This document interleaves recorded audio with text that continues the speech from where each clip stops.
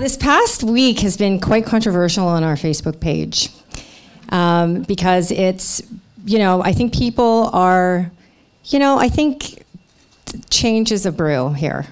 And I'm really excited to actually be inviting our next speaker here, Morgane Oger, because I think she's going to be really questioning or making us, consider what the future is going to be like, not only for just us as mothers, but even as our children as they are entering their school system or discovering their identities and all of this stuff.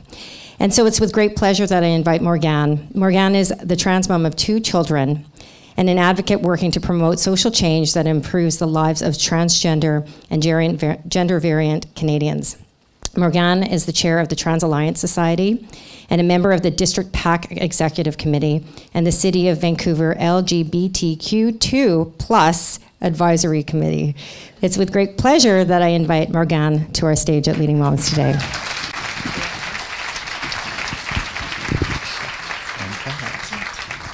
See you in 8 minutes.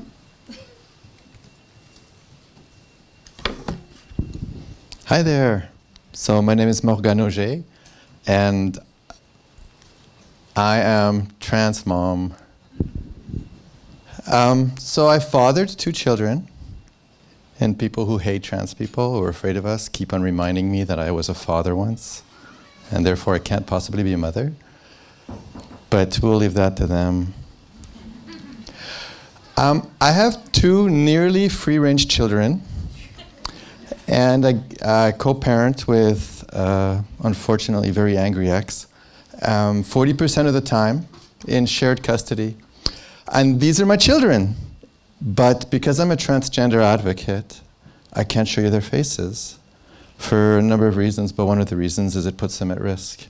Because in order to silence me, they might be at risk. And this has been mentioned in the past, so it's a threat that I have to live with on a daily basis, as my children might be a way that people would harm me or the cause that I push for.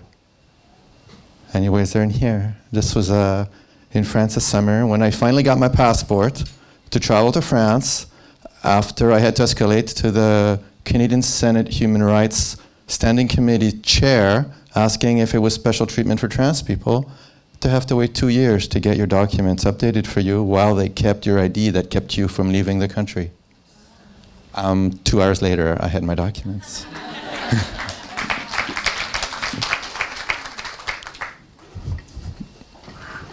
So I wear some advocacy hats.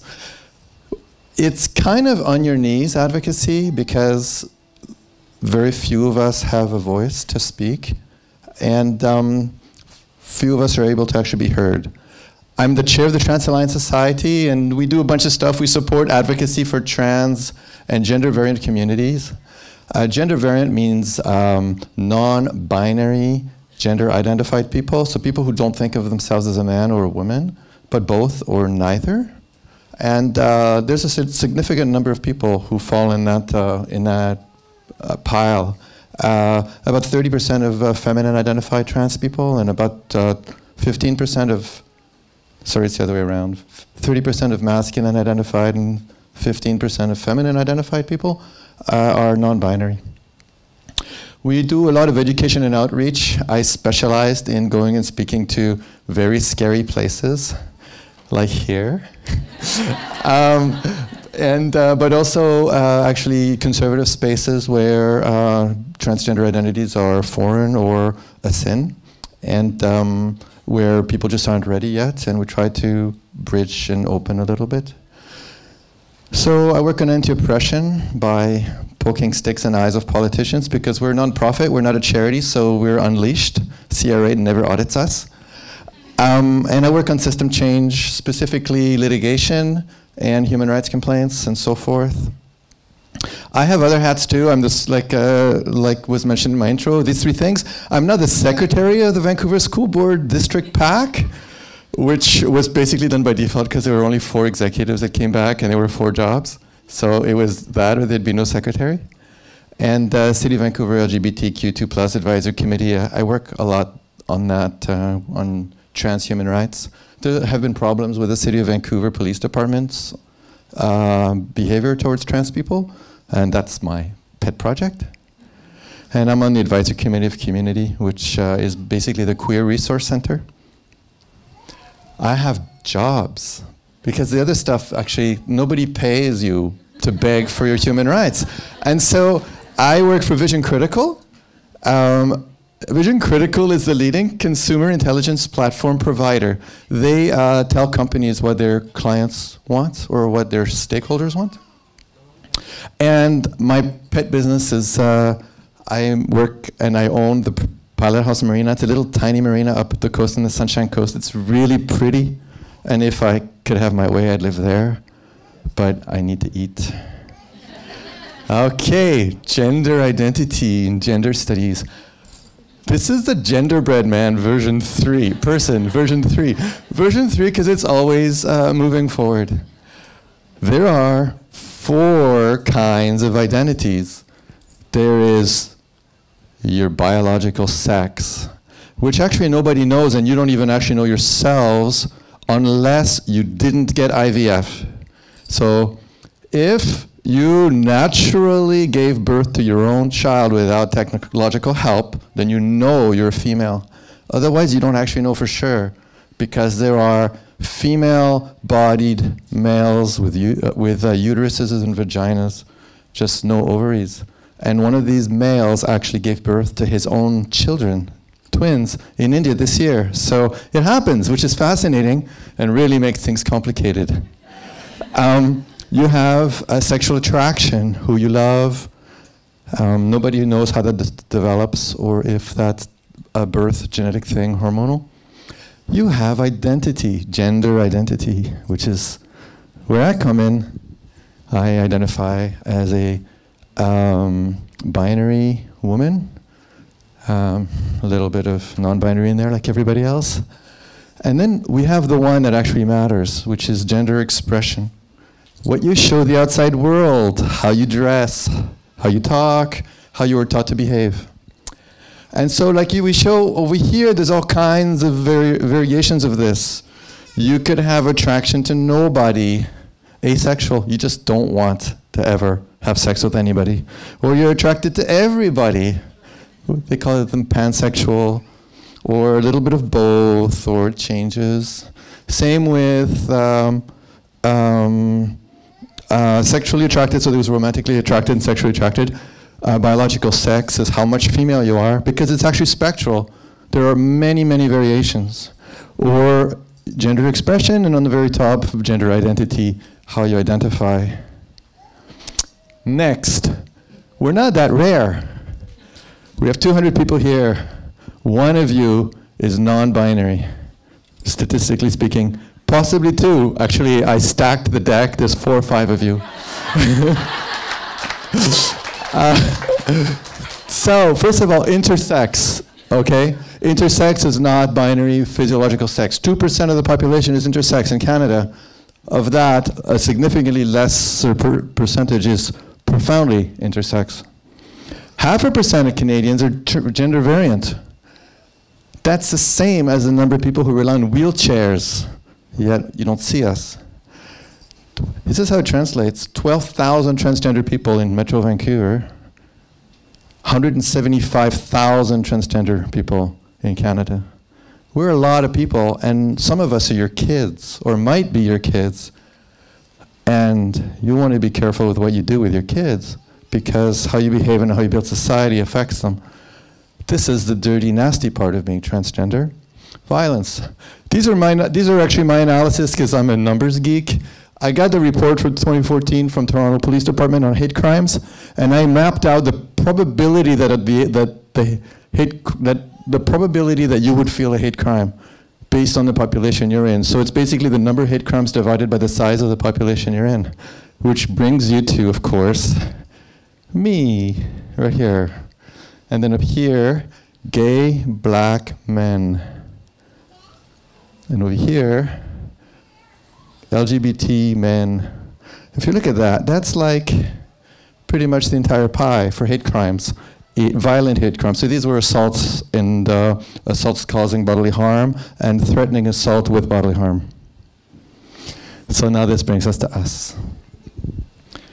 important thing to remember is that, going back to this slide here, there's another kind of violence, which is the violence that causes suicide. Trans youth and trans children, when they come out, in Canada today, have a 1 in 3 chance of being thrown out of their house permanently and irrevocably by their parents on the spot. It's so bad that when I advise trans youth, when they're going to come out, I tell them to take their birth certificate and any ID they have and any money, anything valuable, and go and put it at a friend's house. Because chances are, 1 of 3 of them will never see those, will never see their room again, will never have access to that data. And that's really important, because suicidality, it turns out, decreases significantly if you're supported by your family. Trans kids who are supported in their community do just fine. They do like everybody else. But trans kids who are not supported by their community have an insanely high suicide rate, so high that it skews high school suicide numbers. And it looks like the queer kids are the ones who make it look like teenagers commit suicide a lot, whereas it's mostly just the trans and queer kids who do it. So I love this quote, Oprah Winfrey. I used to live in Chicago, so she's my homie. And biology is the least of what makes someone a mother. I, of course, believe that really a lot, but I think it's important to remember, right? So I'm the extreme case, okay? I'm the natal parent, father of 2 children. I'm their mom, but there are adoptive parents, all these things. There are lesbian couples, gay couples. There are trans men who give birth to their children. All these people should be visible and should be counted, right? So these are all the good things that you can tell your mother with, They would rather cry on your shoulder than into a tissue. That's a good one, I think. You never leave the house without a hug. Your child loves spending time with you, well, until they're a teenager. They say please and thank you without being told. Actually, my kids don't know how to do that, so I'm not that good a mother in that aspect. And I think this one is an important one. You put their need to eat and breathe and bathe before your own. I've had to really tone down my advocacy and my work just because I have children, because of the risk. And it's amazing how often, as in systematically, the fact that I have children has been used to keep me from speaking up or standing up for myself, because it's so easy to make a parent quiet because they're afraid that something's bad is gonna happen to their children. And a lawyer who I trust very much warned me not so long ago, as in when I was considering coming here, and she told me to remember what happened to the lesbian moms in the 70s who did what I'm doing right now. They lost their children. And most of them never got to have their custody again, never got to spend time with their children again. And this lawyer, who's my lawyer, warned me that she wasn't sure she could protect me if somebody tried that against me because I'm speaking up as a trans mom. Why explicit enumeration of trans rights in BC and federal human rights law is needed. This is something I'm working on. And this is a quote from the government of Canada in 1996 when they made sexual identity protected on the Human Rights Code. The inclusion of sexual orientation in the Act was an express declaration, as in they just wanted to put it there so you read it, by Parliament that gay and lesbian Canadians are entitled to an opportunity equal with other individuals to make for themselves the lives they're able to and wish to have. In other words, you have to enumerate identities in the Human Rights Code to protect people from accidental or purposeful harm. And this slide was sent out on Twitter, and there's some resources if anybody would like them. And I've got 10 seconds left.